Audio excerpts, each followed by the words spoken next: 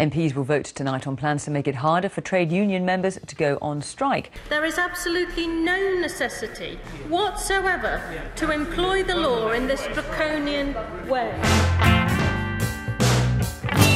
So I'm here with Francis O'Grady.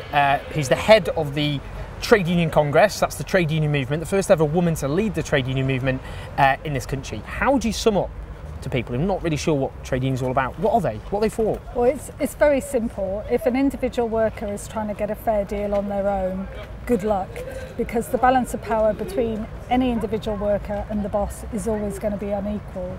So the only way that you can get a better deal at work is by banding together in an independent, democratic trade union. It's like a way of working people looking after each other. That's all it is. It's as simple as that, really. What have the unions ever done for us? Well, we wouldn't have paid holidays, we wouldn't have equal rights for agency workers, we wouldn't have training and education and fair pay. But more to the point, society would look very different. I mean, it is pretty tough at the moment, but believe you me, if it wasn't for union campaigning, we wouldn't have an NHS, we wouldn't have free education, we wouldn't have health and safety, and we wouldn't have equal pay. Unions sometimes, because they're portrayed very negatively in the press often. Why is that? Why are the media so down on the biggest democratic movement that this country has? Could be something to do with who owns it. It's just something like that. I mean, I think it's hard for unions to get a fair hearing, and but we've got other ways of getting our message across. The government now is introducing trade union legislation. Let's go through that trade union legislation bit by bit. So, what's your first objection? The government wants to introduce new thresholds, which people might say, fair enough. Bit dodgy as to why you have a separate threshold for so-called important services where the government happens to be the employer, but nevertheless people might say, well, that's fair enough. However, you have to ask yourself why the government is opposing our call for electronic and online workplace balloting that we know and can prove would massively boost take-up. If they were really concerned about democracy, they would let us use online balloting. Because I've got a confession, as a trade union member, been one for years, I often get through the post, and I have to move all the time like a lot of people, through the post, to vote in an election. I always forget. And it gets stuck in the recycling or left on the mantelshelf or whatever. I mean, I think it's time we were dragged into the 21st century on this. They are now proposing to give and encourage employers to have the power to bring in agency workers to break strikes.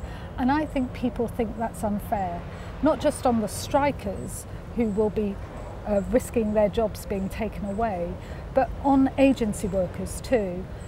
Do we really think that an agency worker who, if they're lucky, might have had a couple of days training, should be running up ladders, putting out fires, delivering babies, or caring for our sick people? Do we really think that? The government is also proposing changes to what happens on a picket line when people do go on a strike. And this is where it gets really quite sinister, I think. Unions are supposed to produce and give 14 days notice of a protest and picketing plan.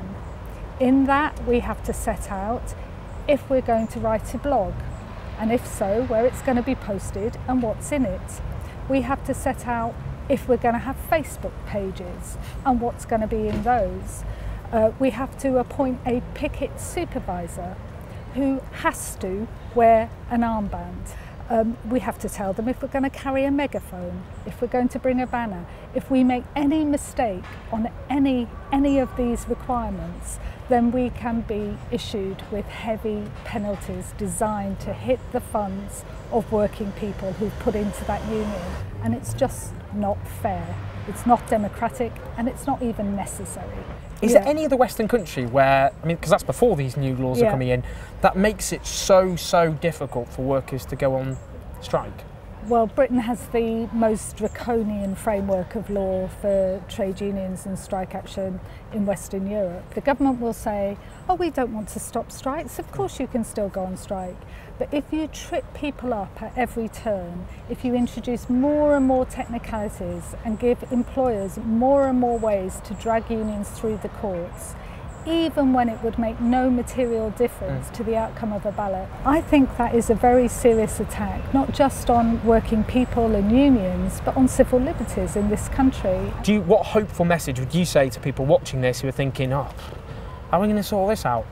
What hope do you have? Well, listen, I'm not going to pretend that this is going to be easy or that we're going to have overnight victories. But what I do know is that for all the ruthlessness, and I think it is a ruthless government, but it is not invincible. When we stick together, we can make a real difference. It won't be overnight victories here, but we will win in the end. I think that's a challenge to people watching, to get organised in some Yes. way. It's a great place to leave it, so thank you All right. so much, Francis, for going through that with us. Lovely to speak to you.